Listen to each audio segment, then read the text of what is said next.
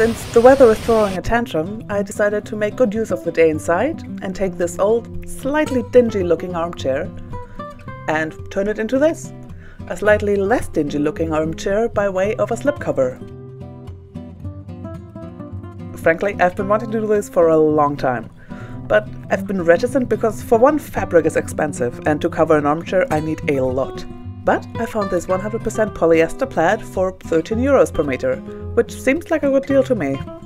The second reason I had not yet tried my hand at making a slipcover is, you may have noticed watching me floundering. I have no idea what I'm doing. The one thing I definitely knew is that I tried to get away without making a paper pattern first, or a draft in muslin, because, well, both of those are a lot of work and I wanted to get this project done in a day. So, after discussing all the things I didn't do, let's talk about what I did do. I laid out the fabric with the wrong side up and pinned it with the seam allowances showing, so I could sew it on the machine, then turn it inside out, and there should be a fitting piece with all seams tucked neatly inside.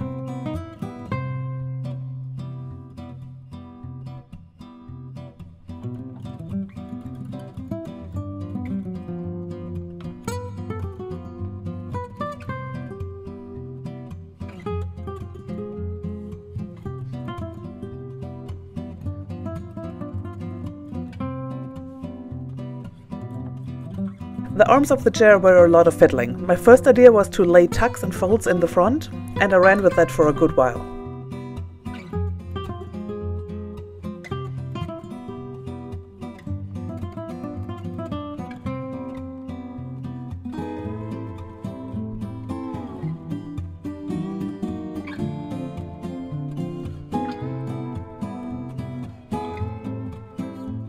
There I'm doing some pinning.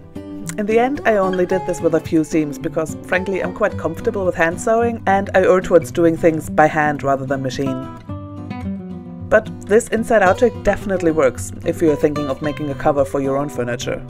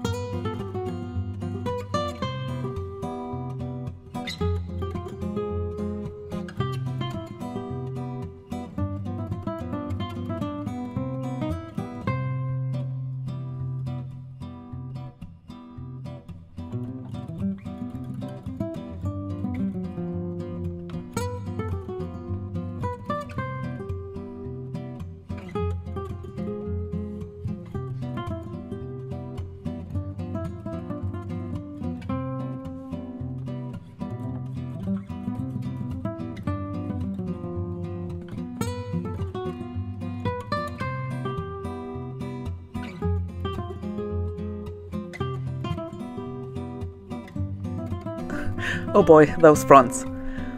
It's kind of painful to watch myself pin and unpin that because it's not going to work. Just stop itself. Stop!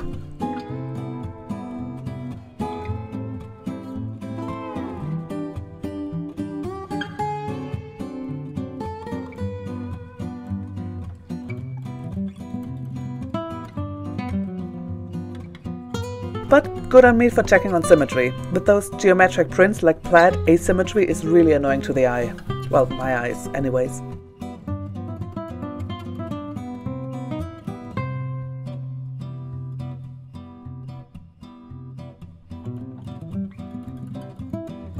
Now, Watch me sew for an hour only to undo it later. You need needles, fairly strong ones for heavy fabric like this. More pins, always more pins. Thread, they make special upholstery thread that is really recommended. It'll save you a lot of heartache. And scissors. One large one and one small, because if you bring only one size you will definitely need the other. And thimbles. These I made myself, but they definitely sell thimbles.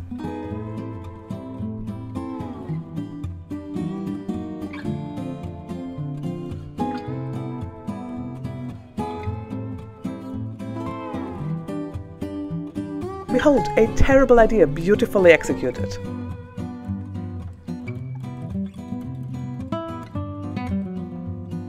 I really hated how this looked, so I did the entire thing differently on the second side.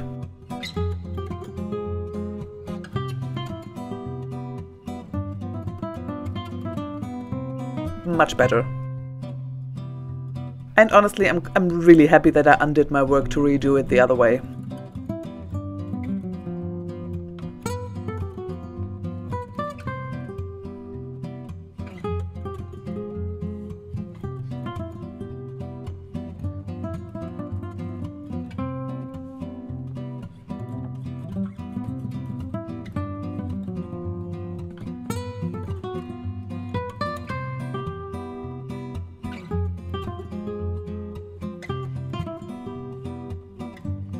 Finally, I can live with that. The other way would have annoyed me until it followed me into my nightmares.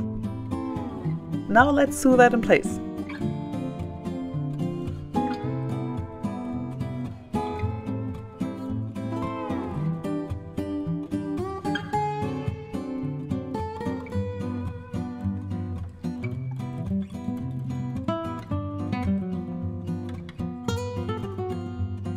The back at the top is one big curve, so I'm going to ignore that for right now and do the straight line where the seat meets the back.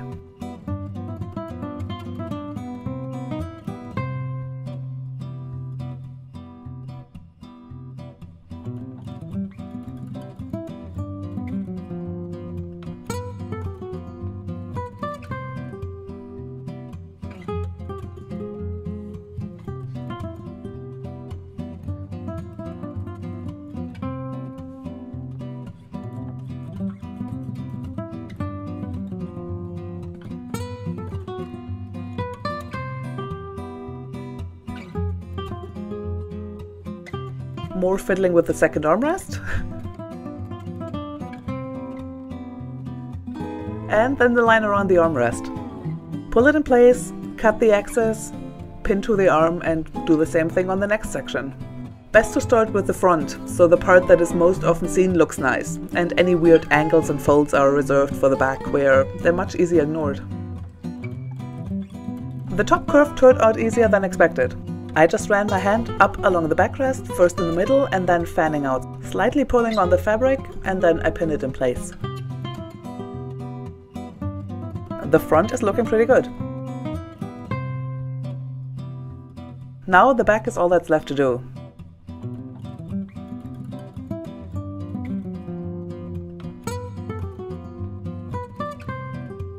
And to be honest, I kind of ran out of steam, so I took a break, had some coffee, and then carried on. And I forgot to turn the camera back on, but I noticed a few minutes in and it kinda still counts. I pinned the top line first, and then cut the bottom to length.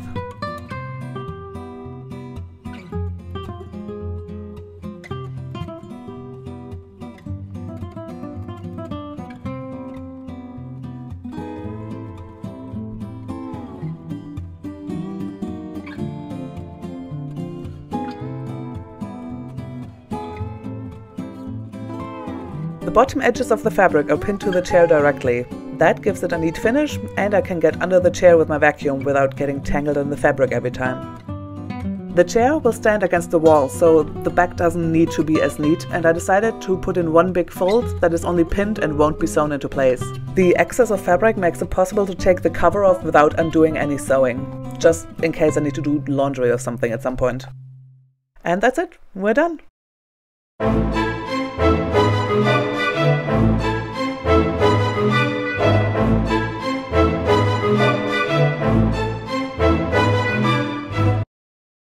If you have any questions, please leave them in the comments below. If you enjoyed this video, why not subscribe?